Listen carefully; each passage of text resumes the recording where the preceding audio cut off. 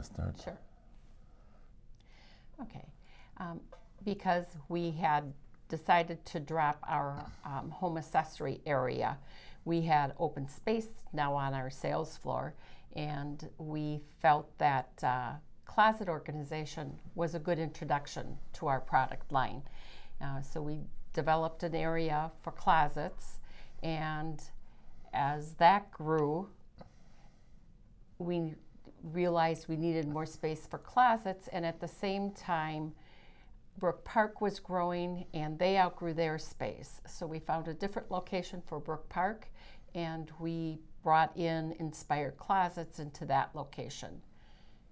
So our whole building now is all retail, and also at the same time we did purchase another business, which was furniture accessories again, and with our wholesale fabric and wallpaper worked real well with furniture.